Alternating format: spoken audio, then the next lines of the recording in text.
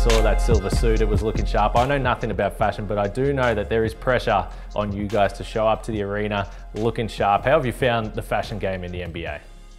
Yeah, I mean, it's fun dressing up. You know, some people love it, some people hate it, but I think there's a little bit of competition because, you know, a lot of Instagram pages are just based on the fits that you walk in with. And you know, I always joke with Giddey, you know, he looks like a clown walking in all green and stuff like that. But I'm doing the same stuff, and you know, my mates will let me know if it's a bad fit. So you know, it's controversial, but you know, sometimes I put on a good fit, sometimes you know people don't like it, but you know, it's just about being yourself and you know, wearing what you want.